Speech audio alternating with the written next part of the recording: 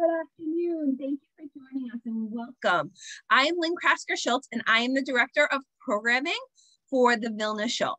We are thrilled to be welcoming all of our featured speakers today, Shira Springer, Gil Hovav, and Nida Degutienė.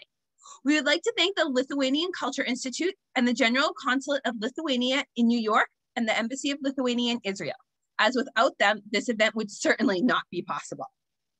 For those watching, you are among over 400 people from all over the world turning into this program today. We have people from South Africa, Israel, Lithuania, Israel, Hungary, and of course the US. If you're unfamiliar with the Vilna, we are a Jewish cultural organization located in downtown Boston. We're housed in a newly renovated 102-year-old former synagogue building that was built from Jewish immigrants from none other than Vilnius, Lithuania. We were built back in 1919. Today, we focus on bringing people together through arts, culture, and ideas. We invite you to join us on June 8th for an intimate virtual story hour that features stories from and about the Vilna Shul. We hope that this event about food, culture, and unexpected connections between the two is equal parts fun and thought-provoking. Food connects us in unique and unusual ways, and we look forward to exploring these connections during this particular conversation. Now, how today will work. If you have any questions, please feel free to put them into the Q&A box throughout the conversation. Don't put them in the comment box. They won't get asked if you put them in the comment or the chat box. We will be taking questions throughout the event, so feel free to pop your questions again into the Q&A box at any time. We also hope you will let us know what you think of this program by completing our audience survey. We'll put a link in the chat in just a few minutes, and please take just a moment to fill out these 10 quick questions. And now I'm thrilled and honored to welcome our host and moderator for this program, Shira Springer. Shira is a longtime journalist, BU professor, and all-around Jewish foodie. Her full bio will be pasted into the chat momentarily. And Shira, the virtual mic is yours. Thank you, Lynn, and thank you to the Vilna Shul for hosting this wonderful event about a topic I'm very passionate about, Jewish food. Also, another round of thank yous to the Lithuanian Culture Institute, the General Council of Lithuania in New York, and the Embassy of Lithuania in Israel. So first, I would like to introduce our panelists. We have Gil. Gil is an Israeli culinary journalist and popular television personality.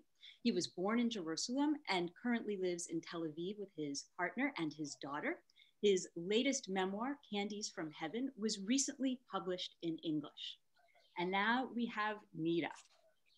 Nida is a writer, journalist, businesswoman, and popular food blogger. She grew up in Lithuania, then lived in Israel from 2009 to 2014 as the wife of the Lithuanian ambassador to Israel and South Africa. There, Nida quickly fell in love with Jewish food, culture, and traditions. And she also quickly learned that many of the dishes she enjoyed as a child in Lithuania actually derived from Jewish food. In 2014, she published her first cookbook, A Taste of Israel in Lithuanian, and it became a bestseller in Lithuania. She currently lives in Vilnius.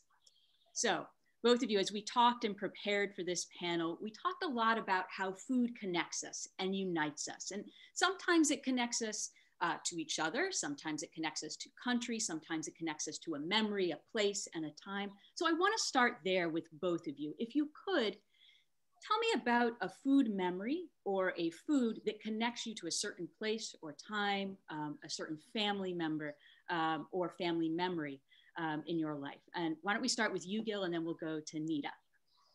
Gladly. Shalom, everybody. So I'm only a part Lithuanian. So I'm the great-grandson of Eliezer ben Yehuda, who revived Hebrew, and he actually is Lithuanian. So I'm 1/8 Lithuanian. But I have strong connections to Lithuanian food. This is not the food I grew up on, but I want to tell you a story about the bravery of Lithuanian food. So we have good friends, and the mother of my friend, who is already a quite elderly lady, always makes this wonderful, wonderful onion noodle kugel, which is Lithuanian. She is not Lithuanian, but she learned it from her mother-in-law, who was Lithuanian. And we always want her to bring it to Shabbat dinners, etc., because it's really something wonderful. And her grandson went to study cookery at the CIA, at the Culinary Institute of America, and came back to Israel, you know, as a big chef, and of course opened a restaurant in Tel Aviv, and because it's in Tel Aviv, it's vegetarian, and it's all cement and glass and this and that, and white tablecloth, etc. But he told his grandmother, you know, Grandma, I want to have your onion kugel on my menu because I think it's the best dish in the world. But I have a crew and I've studied and we're going to improve it and we're not going to use, you know, powdered onion bouillon. We're going to use real onions and we're going to use this and we're going to use that. The grandma looked at him and said, you're not getting the recipe, you'll ruin it. It's a Lithuanian recipe. It should be the way it used to be. I don't want it to change. This is the food we eat. And this is the food we love. And I respect this so much. And I'm so happy she didn't give him the recipe because this way it stayed real. And this is what's so wonderful about Lithuanian food for me, that it's connected to the soul and it's connected to whatever is real and there to stay. And this is why we love it so much. Shalom, shalom to everyone. Shalom, Gil, and everyone from Lithuania, from Vilnius to Boston, New York, Johannesburg, Jerusalem, everyone. It's really such a pleasure to be here. And speaking about my memories, allow me to share. Gil, you said you are 1/8 of Lithuanian. I am 100% of Lithuanian. I have nothing, no Jewishness in my blood. I'm not sure, by the way, but you know, but in my heart, I feel like I am Jewish.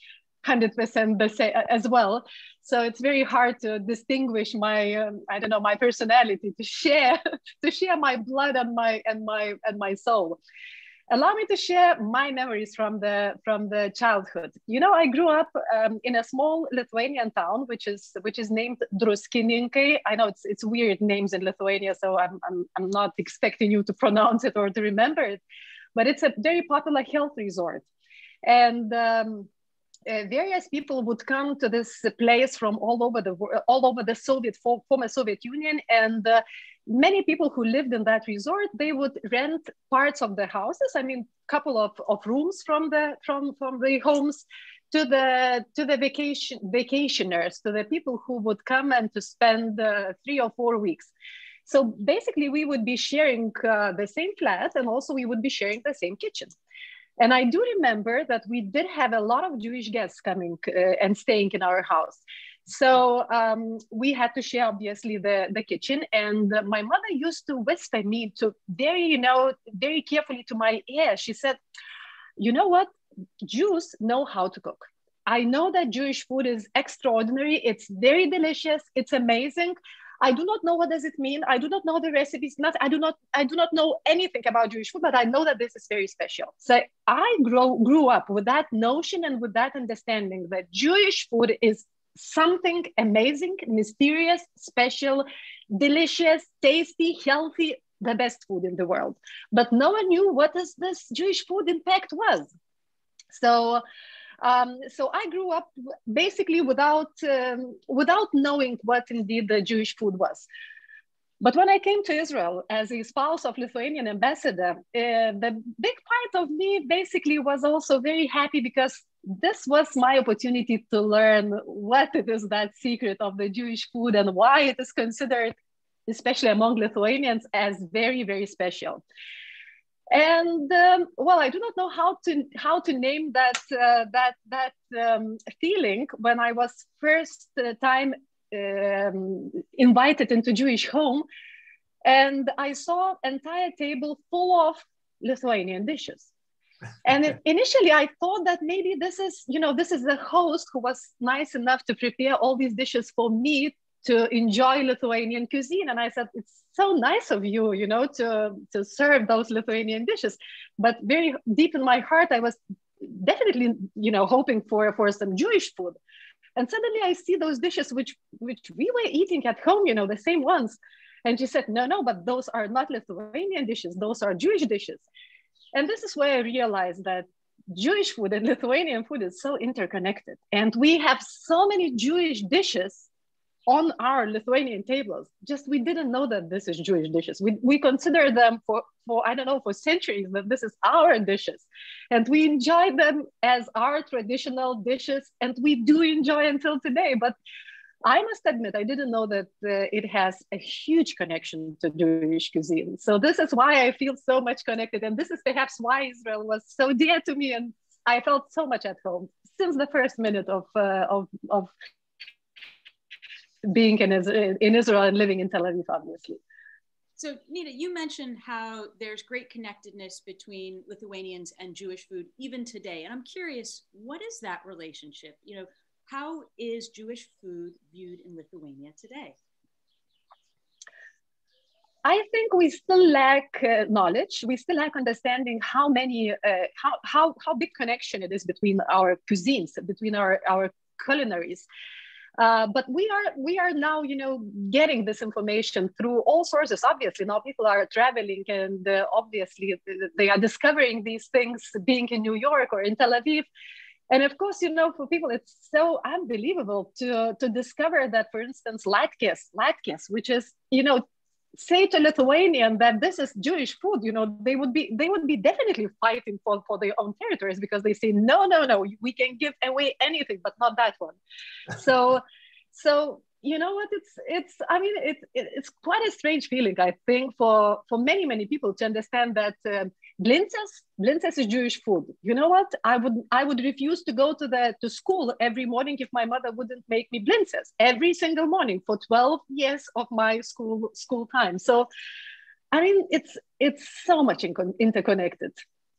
And now, Gil, I'm curious too, in Israel, what is the view on traditional Jewish food? I mean, you have Israeli food, but there's also the traditional Jewish food that we're talking about today, you know, bagels, latkes, chicken soup, kugel, blintzes. What do people think? It's an interesting question because, you know, it's Eastern European Jewish food, and Israel is not Eastern European anymore. So this food in the official Israeli cuisine is almost extinct. If you go to restaurants in Israel, you won't find these foods. If you go to homes on holidays, etc., of course it's there, and we love it. But Israel has evolved, and Israel is a Middle Eastern country. The food we eat today is much more Arab, is much more Middle Eastern, Eastern Mediterranean. It's fresher, it's more colorful, and we are wandering away from blintzes, latkes, etc. Having said that, we love it. We love it, but we don't eat it on a daily basis. So mostly holiday fare. Yeah. Okay. But also I would like to add that we had some friends visiting, not only visiting, they came actually to live in Lithuania for 3 years, and they worked in the embassy of United States here in Lithuania. And before moving from New York to Vilna, this was a young couple. Their parents were very worried because they said, well, you know, guys, kids, how are you going to survive in this faraway country where most probably Jewish food does not exist at all? Because, you know, I do not blame people that they do not know what we do eat here in Lithuania. And what a surprise was for those people when they came to Lithuania, when they arrived to Lithuania, and they saw all Jewish holiday foods available every day, because we are not eating them on special occasions. It's available every single day. So you can celebrate any Jewish holiday every single day in Lithuania. So before we go on to our sort of the 3 food groups that both of you identified as kind of essential Jewish foods, I want to remind the audience that they should send their questions into the Q&A box, or you can put it in chat, but Q&A is easier for me to retrieve. We want this panel to be interactive. We want to hear from you. We want to hear your thoughts and your questions about Jewish food and its evolution. And now we're going to head, though, to the 3 food groups that Nida and Gil both thought were very representative of Jewish food. And we have bagels, latkes, and chicken soup. And we're going to start with bagels. And I think one of the things that I've heard from both Nida and Gil is how they've migrated around the world. And I'm wondering if both of you, or one of you, whichever one you want, can give a little bit of perspective on how the bagel has sort of traveled around the world and changed. And we have a little bit of show and tell as well. May I perhaps have, because I prepared some facts. You have the largest variety too in your house. She's the bagel expert. Well, you know, no one argues about this, the roots of bagel in Lithuania. At least we all recognize that this is not Lithuanian, but Jewish food, but mostly because perhaps of the name. No one has any doubts that bagel belongs to the Jewish people of Lithuania or in the world. So let's start from that. The question if bagels were founded in Lithuania is an open question, because the first written sources about bagels are coming from Krakow, from Poland. But at that time, Poland and Lithuania was one country. So we can consider ourselves as part of this bagel history. So the first time when bagels appeared in written sources was actually in Jewish board of Krakow, and it was in very weird circumstances that bagels were mentioned. First of all, there were rules how bagels should be used in the Jewish society. Why these rules had to be introduced? First of all, in order to advise Jewish families not to overspend on bagels, because bagels would be served for celebrating Brit, the newborn baby boy. And also another reason why there was a law on bagel to make, to make serving so that less wealthy Jews, less wealthy neighbors wouldn't be envy, of your, showing off, right? But bagels were also very well known in Lithuania, and it was a huge part of Lithuanian markets, traditional gatherings.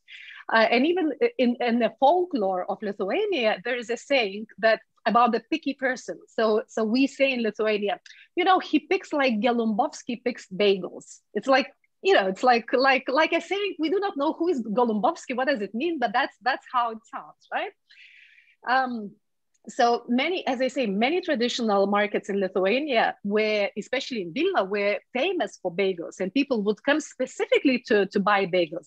But the best bagels apparently used to come by river. They were brought by boats from the villages which are currently in Belarus. The borders in this area were moving back and forth. So nowadays these borders are different from what they were 200 or 300 years ago.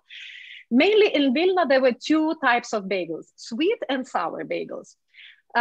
And after World War I, bagels were essential food for toddlers and for babies.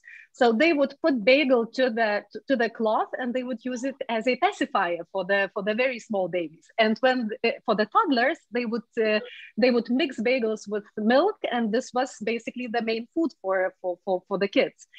But bagels disappear from Lithuania together with the Jews who emigrated to United States and to South Africa. And for many years, bagels were those traditional bagels were inexistent in Lithuania. And here I visited today a couple of bagel shops in Vilna, and I bought some bagels. So bagels are back already from New York to Lithuania, because New York made bagels famous, not Vilnius for sure. So those are very traditional bagels. This is beautiful bagel with the poppy seeds. This is with herb de Provence. So as you can see, it's a lot of selection. This is beautiful one with linen seeds, with flax seeds. But in Soviet times, when we lived in Soviet times, we had this kind of bagels. I mean, they were not called bagels. They were called baronka. This was a very cheap food, which could stay for months, basically, and whatever it was stuffed with, it was chewy, always was good. Or even this kind of small, tiny bagels. And those are very crispy. I mean, you can hear even, how I can break them. And it's a very favorite food for children. It's like a breadsticks, but it was not called bagels. Bagels returned to Lithuania in the 21st century only. And I think New York guys came back to Lithuania, to Vilnius, and taught us back how to baked, good bagels. And now bagels are available fresh, beautiful in bakeries in Vilnius. So in Israel, the story is a bit different. In many cases, people from abroad, mainly from the US, have a wrong idea of what Israeli food is. You think of Jewish food, you think that Israelis eat bagels and cream cheese and salmon. We don't. It's an American thing. You don't have these bagels in Israel. No, here and there in Tel Aviv maybe, but the bagel I grew up in Jerusalem, is this creation. See how big it is? This is the Jerusalem bagel. I think it's basically Arab, and this is not the important part of the bagel. This is the important part of the bagel. It comes with a triangular pocket made from a newspaper filled with za'atar, and you dip it in za'atar. And for us, Jerusalemites, secular Jerusalemites, this was life.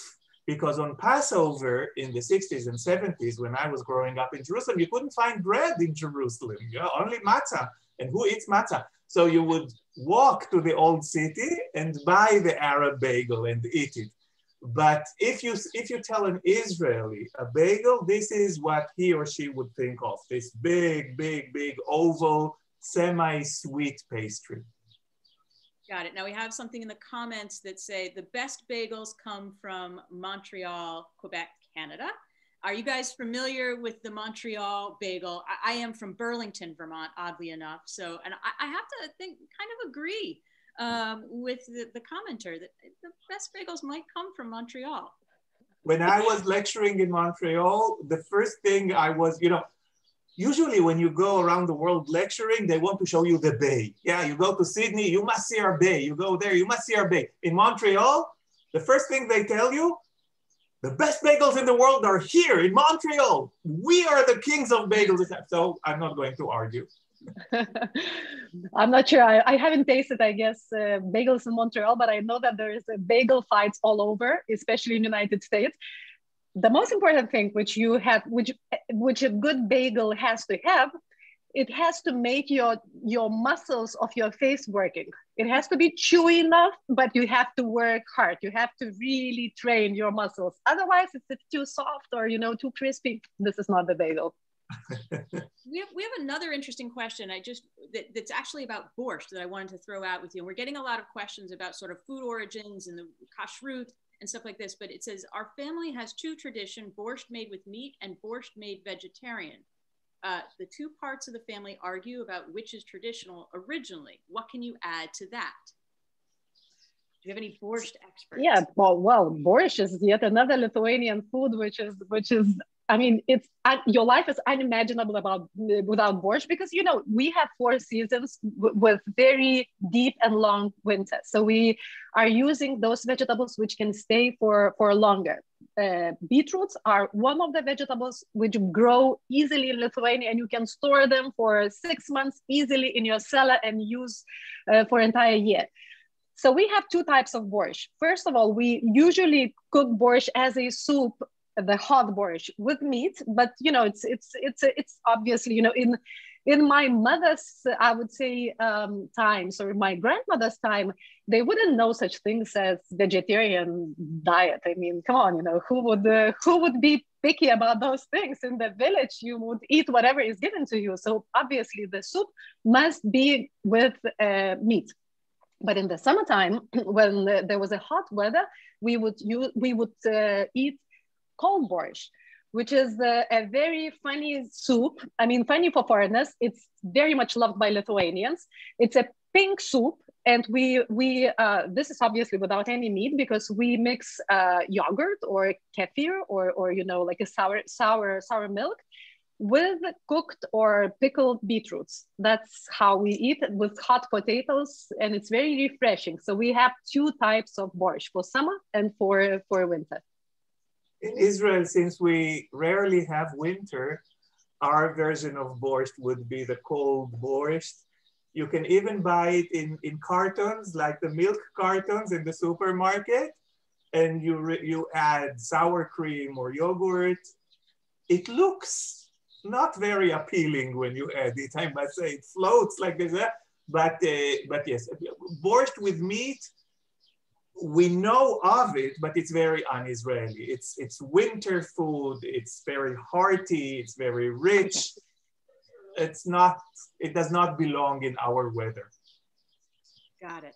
And I just wanted, for those wondering what Montreal bagels are, there was a good description I found in the Q&A, which is that they are baked in a wood-burning oven and are described as often less stodgy and smaller than New York bagels, and slightly sweet, in case there were some people who were curious about what Montreal bagels tasted like. And on that sweet and sour sort of spectrum, getting back to bagels a little bit as these questions come in with different food groups in mind, we have somebody, Tom and Deb, who want to know, how do the historical sweet and sour bagels compare with modern bagels? I think they were talking about the flavors that you were going through, the modern flavors I have here, the everything bagel.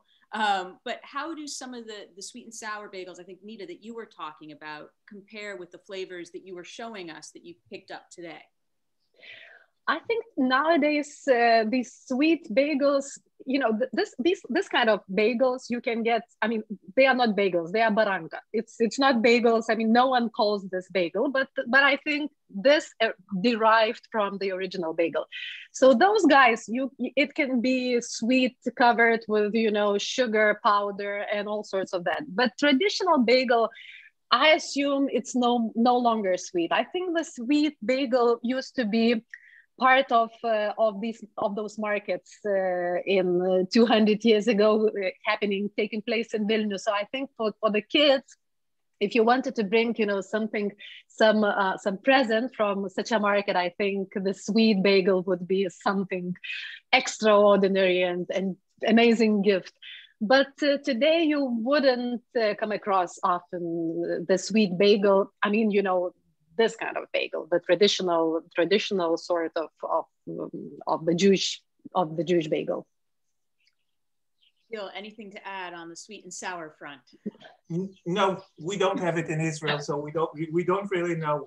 We go to New York or Montreal.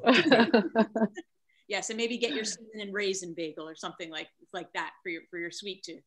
I want to switch now to latkes, and you know, potato pancakes, Nida, are a very traditional Lithuanian food.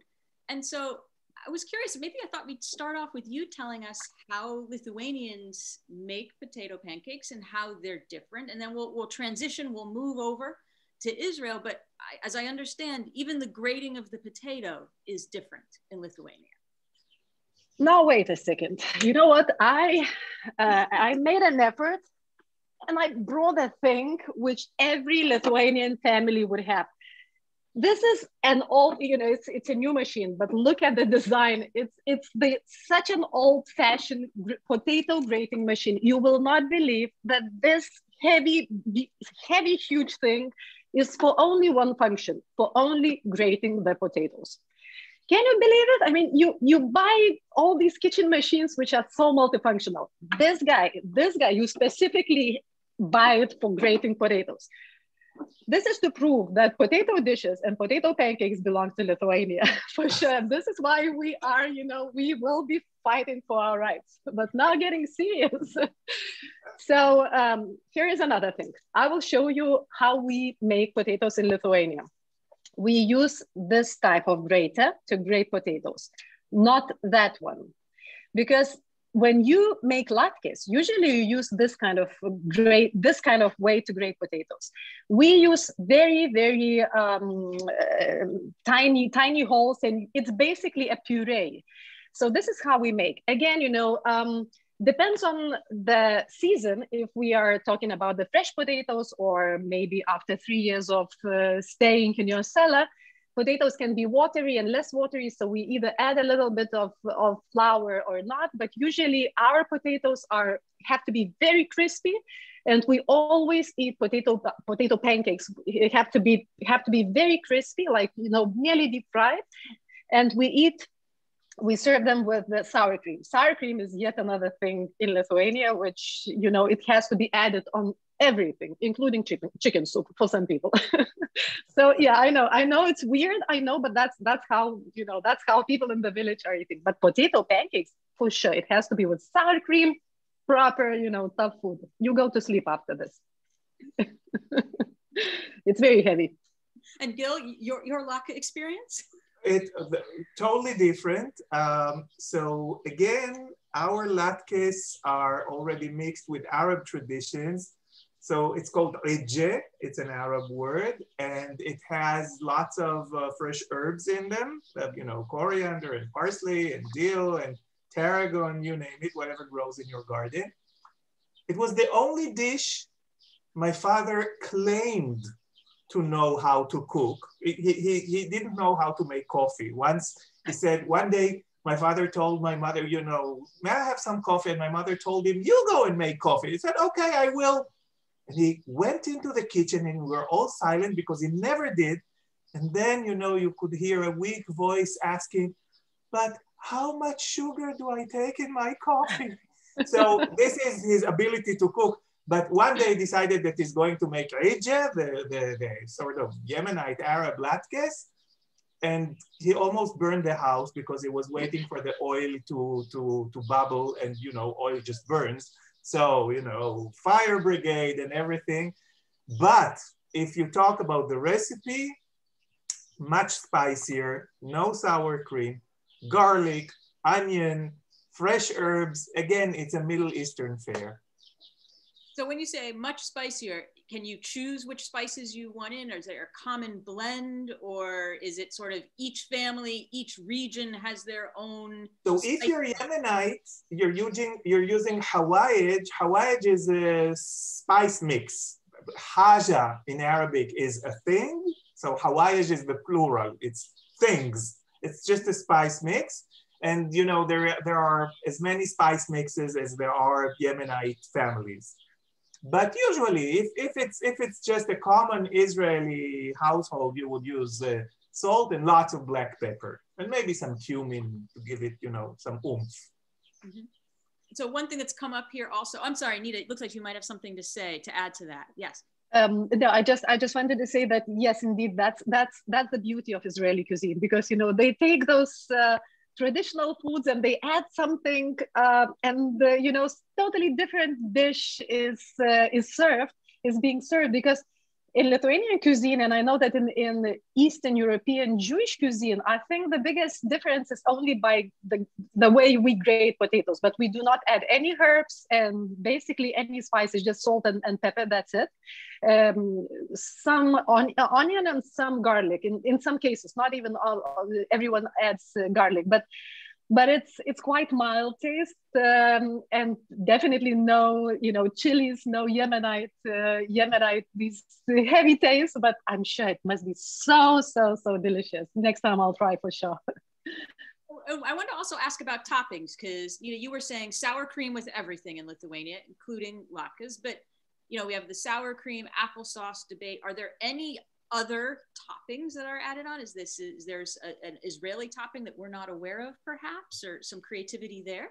In Israel, you would either dip it in tahini or in tahini mixed with amba, which is very popular right now. Amba is a sort of a relish made from mango and the fenugreek. Tomato sauce, schug, which is the Yemenite hot salsa. So again, you would go to the hot spices. And it's very different from Lithuanian food, which is very mild and very calm and tamed and cultured in a way. In Israel, you know, it's all in your face. You want color, you want taste, you want boom. No, we sometimes serve, by the way, also potato pancakes with the cranberry sauce, which is also, you know, sweet and sour, but again, it's very gentle. And I like it because I brought this idea of serving potato pancakes, but, you know, if I show it to other people, they look at me as, you know, I'm a little bit crazy.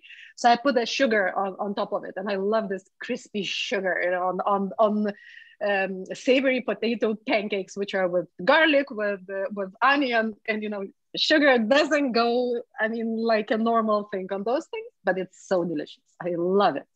By the way, any sweet potatoes? I know this is a thing in America where we have sweet potatoes. We have sweet potato latkes, so no sweet potatoes anywhere. No, if we are talking about Lithuanian traditional cuisine, no sweet potatoes, just regular potatoes. Of course, everyone, since we have about 200 sorts of potatoes, that's the vegetable which grows everywhere. Everyone has own favorite. Everyone knows the names.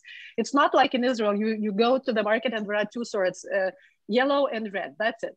Two. It's easy. In Lithuania, oh my goodness, you have to be an expert, and everyone claims that this is the best, for that particular dish. I'm telling you, you wouldn't find a household without this machine.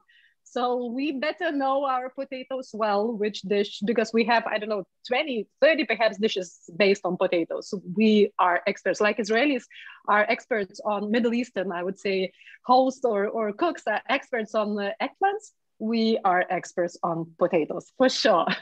Eggplants and hummus, yes. Yes, exactly, yes. So if you're an expert, I have to ask you, what is the best potato for making latkes?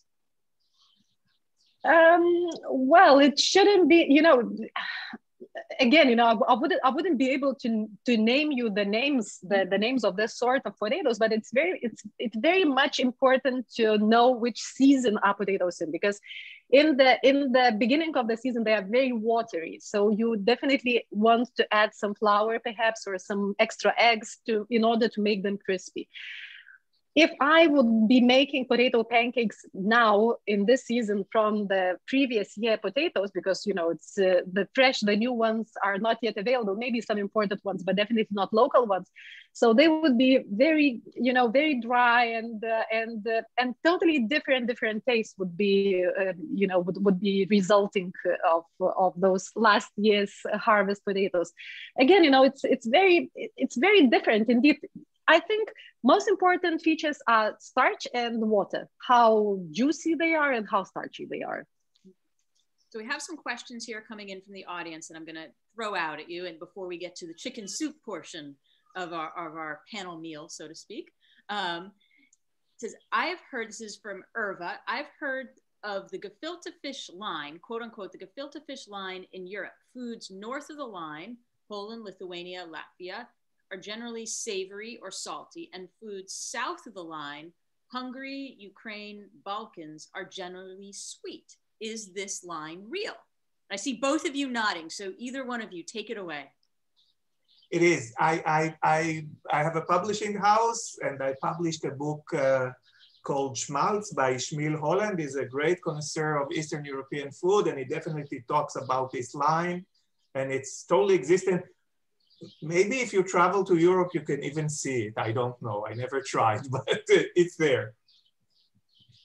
100%. When it comes to gefilte fish, as also to other Jewish food, other Litvak food, I would say, or Eastern European food, this is a distinctive tiny point. Lithuanian Jews, the Lithuanian Jewish cuisine is basically using a lot of salt and pepper.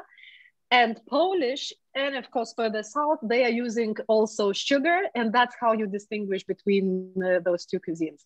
And I must admit, when it comes to gefilte fish, I love that sweetness in the dish. and Gil, this is a question for you, and I hope I pronounced this correctly because it's sort of spelled phonetically here. But Zlata says, Gil, what about bagale with salt on the stick that were sold in kiosks? Yeah, bagele. These are much tougher bagels. You really had to chew on them. They were smaller. They were this size. They still exist. A part of the bagel was dipped in raw salt, in kosher salt, or in sesame. And they had a coating. I would assume that it was sugar syrup, but then they were baked. So they were sort of like the New York or the North American bagels, but a poorer version. Very dense. as a kid, this was when I would go to school. If I didn't take a sandwich, I would buy at the kiosk a bagel, but you could only consume it if you bought an orange juice or you know, Sprite or something like this, because otherwise it takes an hour to chew it. So they still exist, but they're not the official bagelach of Israel. Gotcha. And now we have a question about latkes and what do you fry them in? What do you fry them in? What is your preferred oil or oil base for frying latkes? I think when it comes to Lithuanian, very much traditional food, traditional latkes or potato pancakes fried, I would say by my grandmother, they would for sure use the pork fat, for sure, in the villages. Nowadays, when we fry potato latkes, we usually use any vegetable oil, sunflower oil or rapeseed oil. That's the usual oil we use for this kind of things. Yeah, in Israel, I would say Jews, sunflower oil, Arabs, olive oil. Gotcha. And we have a couple of questions. I'm just going to throw them out because people seem to be interested in this dichotomy of Lithuanian and Jewish food and what's what and what came first. So I'm just going to throw out a few. It's a popular question topic. Is kasha varnishkes considered Lithuanian or Jewish? I know what it is. Definitely, for sure, the name of this dish for sure is very much Jewish. It's not Lithuanian. It even sounds like a little bit of Slavic. Slavic kasha is very much Slavic. We do not have this kind of word in our vocabulary. So I think this is Jewish food, not Lithuanian. We might be perhaps like kugel, for instance, like kugel, which was also mentioned by Gil. We do have kugel. Of course, it's totally we have the same name, but totally different food named by the same name. So if you order kugel in Lithuania, you will receive grated potato kugel. I mean, with this machine, it will be grated raw potato and baked in the oven. So that's how our Lithuanian kugel looks, and there is no other options for that. If you go in Jerusalem to Mea Shearim and you pop into some shop, Jewish shop, and you want to buy kugel, you would get noodle kugel with, you know, nicely baked and with pepper, with sometimes sweet, with cheese, and with various things. Same name, totally different dishes. Okay, and by the way, what is the name for kugel? What do they call kugel in Lithuania? What's the Kugelis. name? Kugelis. So it's somewhat similar. The same. Just, you know, we add Lithuanian ending and that's it. Okay, I like that. Let's move on now to chicken soup, our sort of third food category. And this seems to be the dish with the widest variety around. And so I'm curious, first of all, the different types of chicken soups you've come across in Israel, elsewhere, Lithuanian. Tell me, we'll start with Gil. I know you have some interesting variations you've seen. So list off and describe some of them. So I'm half Yemenite, and the chicken soup I grew up on is very popular in Israel, Yemenite chicken soup, which of course is made of beef. So it's a chicken soup, but you add a big bone of beef to it to give it consistency, and then you spice it up with, again, hawayit, which is this spice mixture. And when you serve it with hilbe, which is the fenugreek seed salsa, which is very, very fragrant. And, you know, it leaves none of the chicken flavor, unfortunately. It's a totally different dish, but it's a soup and it's very, very good. But the weirdest story I came across with chicken soup was when I bought a book called The Whole World Eats Chicken Soup. And it deals with the fact that every nation has its own chicken soup. You know, nobody invented it. You had chicken, you had water, you boil chicken in water and you get chicken soup. And there in the book, there's an interview with Yasser Arafat who claims that Jews stole chicken soup from the Palestinians because chicken soup is Palestinian and he gives a recipe for a chicken soup, which is very similar to the Jewish chicken soup, but it's spiced with a lot of fresh coriander. And he claims that this is the original. So who knows, you know, we can no longer ask Yasser Arafat, maybe we should ask the chicken, but. I was gonna say, have you tried that chicken soup with the coriander, the cilantro? Yeah, yeah, it's very, you know, the taste is very local and very Israeli. And it's actually, you make your own chicken soup and you add lots of chopped coriander, not during cooking, but while you serve it. And it's very good. It's very refreshing. It's very nice. It's yet another version of chicken soup. I wouldn't say that this is the original, but it's good. It's good, definitely. I was gonna say, you bring up a question here, like, what is the original? In your minds, what is the original? Is it just simply chicken and matzo balls? Is it chicken and noodles? I mean, what is the sort of, is there a definitive chicken soup? Do you have matzo balls in Lithuania, Nida? Not in Lithuanian cuisine, and I was going to add on that chicken soup that I'm not sure if in Lithuanian cuisine chicken soup, as it is understood in Israeli life, in Israeli mindset, you know for sure what you are getting when you are being served chicken soup. In Lithuania, any soup which contains chicken is chicken soup. I mean, it is not that distinctive as in Jewish life. When you come to Shabbat dinner and you are served chicken soup, you know exactly what you are receiving. It's a bowl, nice, with the matzah ball or with knedlach or you know, or with some pasta. So definitely in Lithuanian cuisine, I would say, you know, every cook would be inventing own version of the chicken soup, which is not widely spread as the unique as the same recipe, I would say. But I cook my chicken soup. I cook according to the Jewish traditions. And this is how I surprise my guests, by the way, because, you know, they think, well, chicken soup, they do not know what to expect because chicken soup, I mean, depends on the household, what you are getting. And I serve the Jewish chicken soup, which I really make a good one, according to all the secrets, which I knew that they exist when I was a child, but I had to come to Israel and to live and to ask all Jewish people to share with me those secrets. So now I know how to cook the proper chicken soup, which is considered as a penicillin, as a healing substance. So I do remember when my uncle was sick and was in the hospital, you know, he got COVID, and I brought him, you know, I passed him a bowl of chicken soup, and I said, you have to eat this, and he was, you know, he didn't have such a good appetite, but when he tasted that chicken soup, he calls me and he says, this is not the chicken soup I was expecting. This is really a remedy, a medicine. So I know now this is, I think, the Jewish true chicken soup, which I'm very proud I know how to cook. Chicken soup by Pfizer, yes.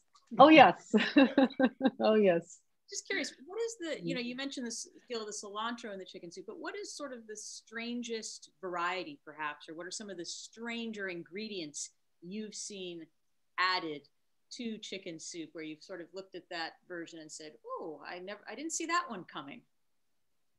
In Italy, in a Jewish restaurant, I had chicken soup with the roast eggplants in it. And it was very, very good. It added a smoky flavor to the chicken soup. Of course, in Chinese restaurant, they add a lot of ginger. But Nida was referring to chicken soup with the sour cream, which is really weird. Yeah, but I think that's only my brother who eats chicken soup, because he puts sour cream to everything, and he prefers more sour cream than the soup because he hates soups. So he prefers sour cream and a little bit of soup with that. I mean, because our mother would make him eat soup. So, he would use this opportunity to eat more sour cream.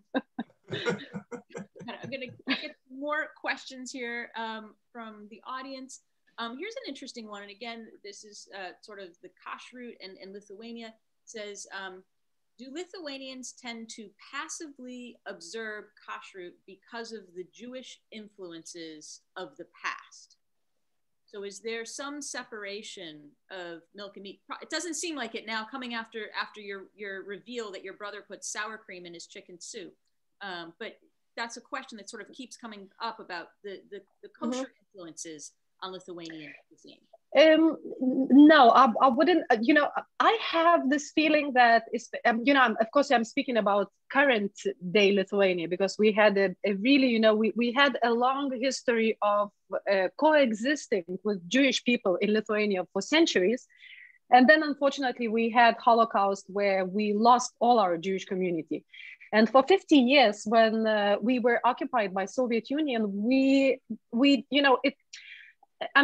it was to expose your traditions or your identity was not welcomed in that society. You had just to be, gray member of the, Soviet people society. That's it. So we didn't have a chance, perhaps, to receive the knowledge and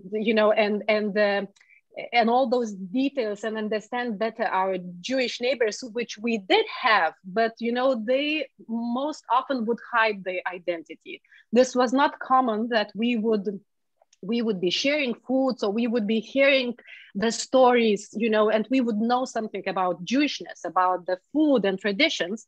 For 50 years, we were, we didn't have this knowledge and this information coming to us. So now we are rediscovering this. And I think this is why Jewishness for us is now like, oh my goodness, it's so, it's so unique. And we are discovering things, how many things we have in common, how many things we do not know, how many things we thought it's Lithuanian, and suddenly we discover that this is Jewish, and we are surprised, we are proud, we are happy, we are excited, we love everything what is Jewish suddenly. We love it. We often joke that, Jewishness is the most sexy thing in Lithuania currently. Anything related to Jewishness. So this is why we are very much interested in, in the traditions and what is kosher. Ask Lithuanian what is kosher. They would have million ideas, but I'm afraid none of those ideas would make sense. So no, kosherness, if you mean kosherness in Lithuanian cuisine, does not exist. And people maybe do know the basic thing that you wouldn't mix milk and meat, but they wouldn't come across idea that after having meat dish you couldn't drink coffee with your milk. I mean, this wouldn't make sense for many people, because they think that maybe you cannot mix milk, you cannot add sour cream to your chicken soup. That's okay. That's for them understandable. But other than that, not. I wouldn't. And be no so shocked. frying in pork fat. I mean, yeah.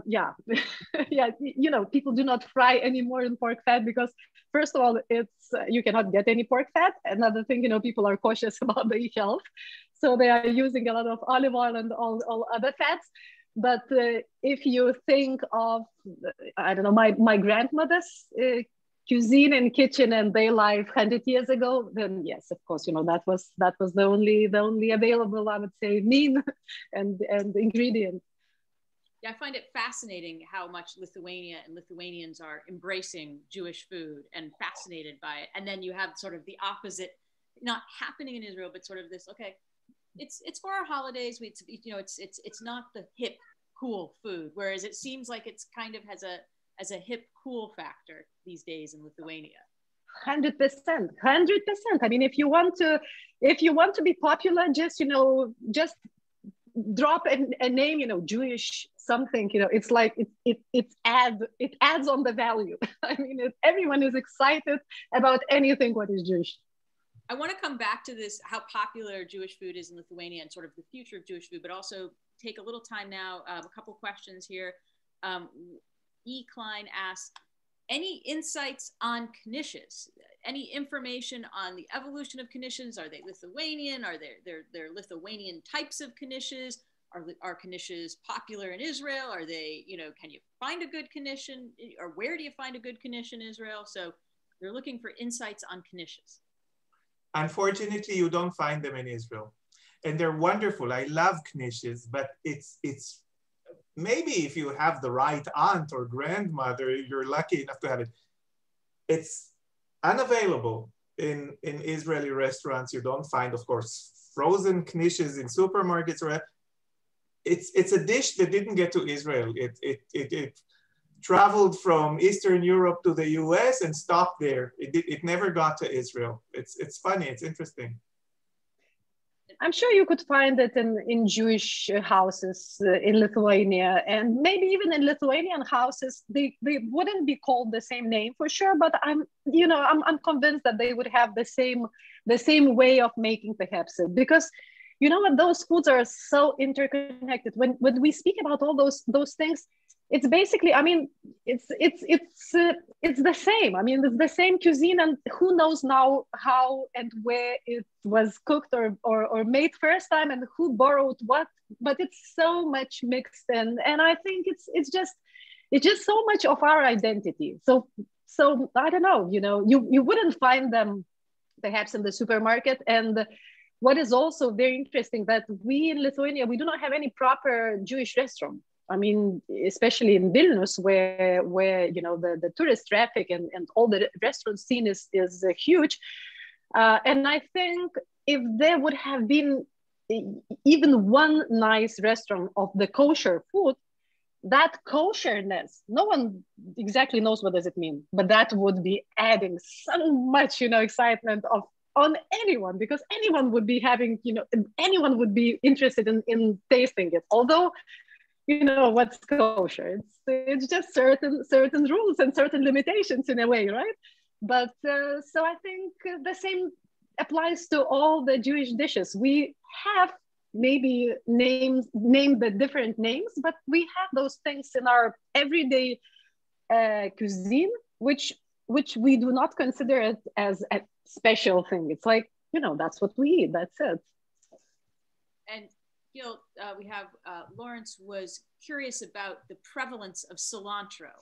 You talk about it in the chicken soup and you say it's sort of everywhere, but how prevalent is cilantro, coriander leaves in modern Israeli cuisine? Is it very much? It's everywhere. First of all, it grows in your garden. And secondly, it's as popular as parsley. So, you add whatever you have green, and it's wonderful, of course. It's very Middle Eastern, and it belongs in our plate. It belongs in our terroir. It belongs in who we are. Okay, and now I want to sort of, as we wrap up this panel, I have a couple more questions, and this is now getting to the future of Jewish food. And I think, one of the things is that Jewish food evokes nostalgia and tradition. So I'm curious, what do you think lies ahead in Israel for Jewish food and in Lithuania for Jewish food? What does the future in both countries look like? And Gil, do you want to start with that, and then we'll segue to Nida? I think that COVID really brought old stuff back in a nice way. We wanted to feel secure. We wanted to feel at home. We wanted to feel embraced. So people started cooking old recipes at home during lockdown, etc. So I would say that old recipes, not necessarily Eastern European, they may be North African, they may be from Iraq or Iran, etc., made a comeback. And as we Israelis are, it's always with a twist. It's always with, maybe we'll add some Ethiopian spice mix to it, or maybe we'll add some Russian things to it, etc., etc. And it's nice. And Israeli cuisine is evolving all the time. And it does look back, but it looks to the future. So it's very interesting because of it, because you take old recipes and you make them more flexible and sexier. Not necessarily more kosher, but sexier. I wonder what the future of the mixed Lithuanian Jewish cuisine is in Lithuania, Nida. I am not sure if this traditional Lithuanian Jewish food would have such big potential as Israeli food would have, because you know this Middle Eastern fusion, which is very much present in the Israeli food scene. Of course, you know you cannot.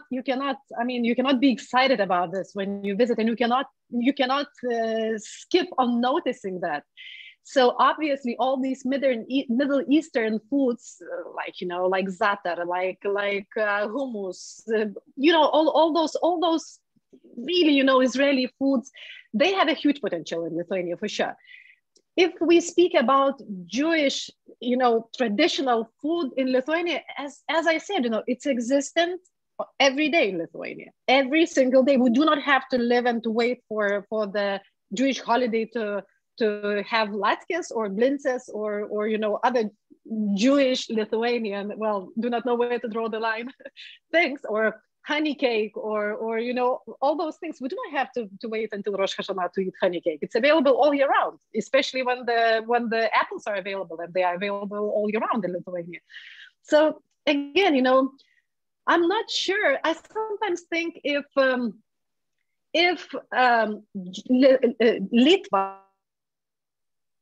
or Jewish food, the traditional Jewish food, wouldn't be disappointment for some people, for some Lithuanians, because they would come with expectations that they will get something, and suddenly they see the same dishes which they eat every day. So, you know, they would, I'm afraid that would be a little bit of a disappointment for them. Of course, they would learn how many things we do have in common. This I can guarantee. But I'm not sure about the potential, because I think people still have it as something which they have more expectations than, you know, to come and to taste foods which they have every day at their own homes. So the expectations are too high for Jewish food? I think yes. Everyone thinks that it's special because we grew up on those ideas that Jewish food is about something being special. And, you know, and then you see that this is the same what we basically eat, maybe on different fats, maybe, you know, without a sour cream and, you know, with something else. But when we speak about traditional foods, it's very much the same. So not opening a Jewish food restaurant in Vilnius anytime soon. I would, you know, there are a lot of bagel shops now appearing. There are a lot of restaurants which are turning into the historical foods and, you know, discovering, not only incorporating, I would say, some Jewish touches, some other cultural touches, because Vilna always, and Lithuania was always a center for multicultural society. So we did have, maybe we didn't have a chance to enjoy this for 50 years of quite a gray scene in that regard during the Soviet occupation. But it's very now common to look back to our roots and to rediscover things and to bring back on the table, and maybe to, you know, with a twist, maybe, you know, with a different presentation. But yes, but if we speak about very traditional food, it's the everyday food, I mean, which is not festive, which everyone, of course, expects when they go to the restaurant. And Gil, no Jewish food restaurants opening in Israel anytime soon, the way we have like Russet Daughters here, you know, in New York City. Yeah, no, I must say that Eastern European food is not the hippest right now in Israel. It's not that, of course, we dislike it, but it doesn't have the sexy aura that Nida was referring to. We'll give it a decade and check again. I was gonna say, there's always hope. There's always hope. There's a long-term thing, potentially. And with that, I want to thank both of you for joining us today. I want to thank all of the audience members and the Vilna Shul. And again, the Lithuanian Culture Institute, the General Consulate of Lithuania in New York, and the Embassy of Lithuania in Israel for being partners in this wonderful food panels. And I'm sure there will be information where people can find, there's a lot of requests for recipes. So I'll turn it over back to Lynn. Thank you, Shira, and thank you, Nida and Gil. What a fascinating conversation. I learned so much about the overlap of foods that I had never previously thought about. I feel like we could do a lightning round of name what this food is. Simis, gefilte fish, knishes, right? Whether it's Jewish, Lithuanian, or what it is, and we'd probably get a variety of answers. So thank you for joining us and gracing us with your knowledge for this conversation. For the audience, please take a moment to complete the audience survey, which has been pasted a few times into the chat, and I will paste it again in just a moment. And we invite everyone to join us to the Vilna's virtual story hour on June 8th. There was a link posted in the chat as well. We will repost that as well. We will follow up with a source sheet later this week, and the recording will be on the Vilna's YouTube site tomorrow afternoon, which is Monday, May 24th, for those of you who are not in the same time zone, in the later afternoon, I'd say after 3 p.m. tomorrow, just so we have time to process it. And without further ado, I want to thank our panelists and thank our audience and thank the Lithuanian Culture Institute and the Lithuanian Consul in New York and Israel. And we hope to see you again soon. Thank you, everyone. Thank you. Shalom, shalom. Bye, cheers.